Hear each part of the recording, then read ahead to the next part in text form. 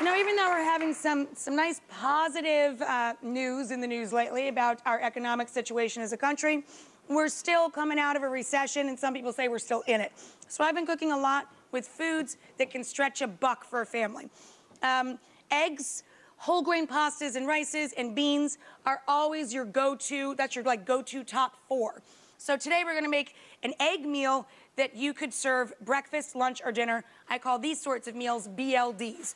Now, it's sort of an Italian twist up on the idea of a quiche. A quiche being, of course, classic kind of a pastry, flaky crust filled up with eggs and lots of cream, slow baked in the oven. This is going to be a polenta, a quick cooking polenta with pancetta in it, cooked up, and that's going to become a crust, a little nest, if you will, for some beaten eggs and some sauteed leeks. It's a beautiful meal. You could serve it any hour of day or night. And if you're dog tired, this is something you can come home, literally throw together in a couple minutes, throw it in the oven. Before you know it, dinner's done, and it's a meal you could really feel good about that's very pocket friendly. So the bacon here is pancetta. You could use a few slices of smoky bacon chopped up. You just brown that up over medium heat till it renders out. To this, we're going to add a little bit of liquid, some stock in a box, and it's a 3-to-1 ratio of liquids to quick cooking polenta. And you can use a combination of stock and milk if you want a very creamy polenta. You can use water and stock in a box if you want to stretch $1 even further. But it's a 3-to-1 ratio. That's what you got to remember there. Over here, in a 10-inch skillet, we're going to put a little drizzle of olive oil and saute up some leeks. When you cook with leeks, add it to the skillet and just wilt these down a little bit. Just takes a couple of minutes.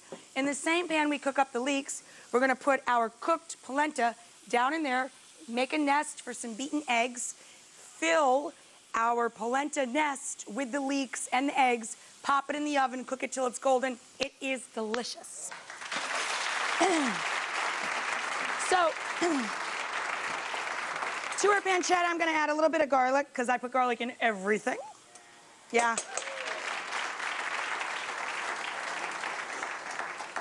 You don't want the garlic to burn, so I just flip it around in there once the pancetta or bacon is almost perfectly crisp and fully rendered.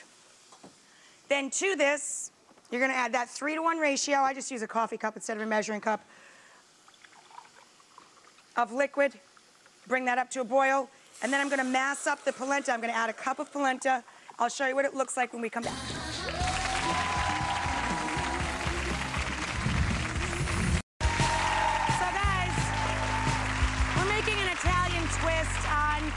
On kind of a quiche concept. We're making a polenta crusted frittata, essentially. We made some quick cooking polenta. We started with a little bit of bacon, or in this case, I used diced pancetta. And, we're kind of taking a riff on a BLT, bacon, leek, and tomato. So we've got the browned up pancetta. And then I stirred in, right when it was done, a little bit of black pepper and a lot of Parmigiano Reggiano. A couple handfuls of grated cheese.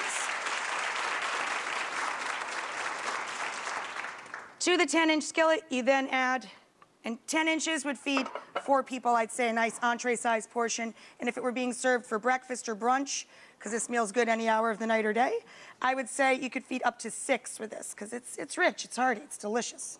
And once you get it all in there, you got to work with it a little bit to go up the sides of the pan. I find if you take a couple of layers of plastic wrap, double it up, because the polenta's still warm. Then I put another pan of similar size right on top, and it helps you make a mold like this. When it sets for a couple of minutes, once you press this in there, once it sets up a bit, it'll look like this dude right here. This guy's ready to go. He's like, fill me up, hello.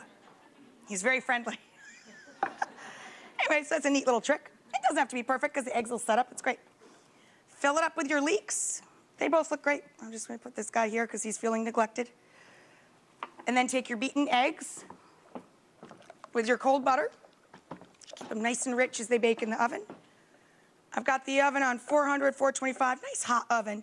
You basically leave it in there till it looks done. The eggs will still be jiggling when you shake the pan. When they stop jiggling and they start to set up and it's evenly golden all over the top, you're good to go. Now, while this is in the oven, you can go ahead and work on the salad that you put up on top of this and make such a pretty presentation if you're gonna entertain with this meal. You just take grape tomatoes or cherry tomatoes of any color or variety, and this time of year, there's a nice price on them, right? You could get them out at the farmers markets and stuff, it's great. Mix it up with some spicy arugula, dress it very simply with a little bit of lemon juice and olive oil. Give the lemon a good press on the counter to get the juices flowing. I'm gonna dress the salad. I'll meet you guys back here in a couple.